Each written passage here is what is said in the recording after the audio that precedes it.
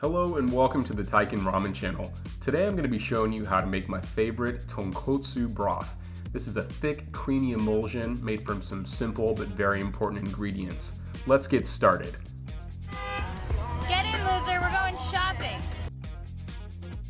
Head to the store and the first thing that you need is pork neck bones. Pork neck bones are going to give the soup its primary flavor and body. You're also going to need some kind of collagen source as well as fat. For collagen, I like to use pork trotters, or if I can find them, chicken feet. As far as a fat source, I'm using salt pork here today. Salt pork is just cured pork belly. You can find it in most grocery stores, and I find it's a way to really amp up the fat content of the soup. So if we were to take all of these ingredients home and just immediately boil them, you would get a soup, but it would be very funky. Funky is a word that we use in the ramen community to describe when the blood or gunk on the bones works its way into the soup because you don't clean the bones sufficiently. We want our tonkotsu to have a very clean flavor.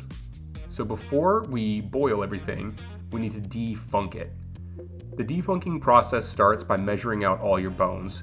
Later, when we're boiling things together, we need to keep tabs on how many bones we put in the pot versus how much collagen and fat. After the bones are all measured out, we're going to put them in a large pot and cover them in cold water. Cover them up and move them into the fridge overnight. One eternity later. So here it's the next morning. I'm grabbing my bones out of the fridge, and you'll see here we've made some extremely forbidden Kool-Aid. I'm gonna dump this down the sink and check out these bones. You can see that despite the cold soak, they still have plenty of gunk kind of hanging out of there, a little bit of blood. So we're gonna blanch these to get the last of that bad flavor out for the defunking. I've brought a pot of water to a hard boil on the stove, and now I'm moving my bones in a couple at a time. They need to boil for 5 to 10 minutes. That rolling boil is going to agitate the bones and get the last of that gunk and blood off of them. After their 5 to 10 minute boil, check them out and move them into the final cooking vessel. You might see some brown or black bits on these. That could be some marrow from the bone, but what you don't want to see is any blood or gunk hanging off. If you can grab the bone with tongs and move it around in the water and stuff is falling off the bone, that's how you know it's not done. Check out this before and after. You see the bones on the right look very clean. This bone is an example of one that didn't get fully cleaned. There's some blood on the bottom. Just run that under some cold water in the sink to solve it. Alright, so now we're going to put together our final mixture before the boil. I've got all my pork neck bones in a pot, and I'm adding to it the salt pork as well as the pig trotter. I did blanch that pig trotter. I've got the quantities on screen here. Earlier we measured out the bones. I had about 3,300 grams of pork neck bones. The reason that's important is I'm going to add 300 grams of salt pork and 250 grams of pig trotter. When you add up your collagen and fat additions, they should be between 10 to 25% the weight of the bones, depending on how fatty you like your soup. Here you can see I've ended with 16-ish% for mine. That's going to help you to get that nice even soup. Go ahead and cover these ingredients in water and then move on over to the stove for the boil. Put the pot on the stove and turn your burner to the highest setting. I'm going to cover my pot here to encourage this boil to happen quickly. The rolling boil is essential in making a good tonkotsu. You need the soup to be agitated constantly, and the soup is going to need to boil anywhere from 12 to 24 hours. Here you can see I'm checking on my soup every couple of hours. Quite a bit of water is going to evaporate off in that hard boil.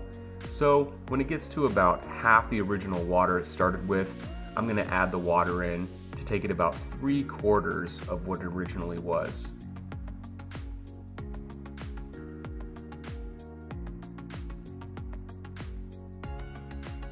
This is about 6 hours in. You can see the soup is turning a nice bright white. That hard boil is still going, and I'm adding water. And finally, this is the next morning.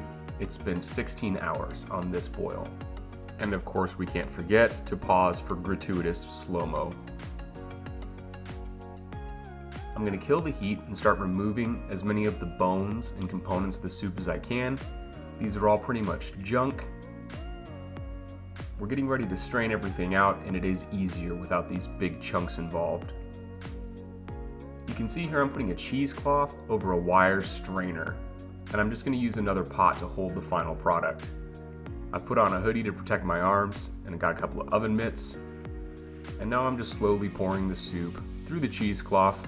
All the fat and goodness will pass through, but this is going to catch all of our bones and small fragments that we don't want diluting the soup. I'll make sure to twist up this cheesecloth, get as much of that fatty goodness as I can, before I remove it and put it with the rest of the spare bones.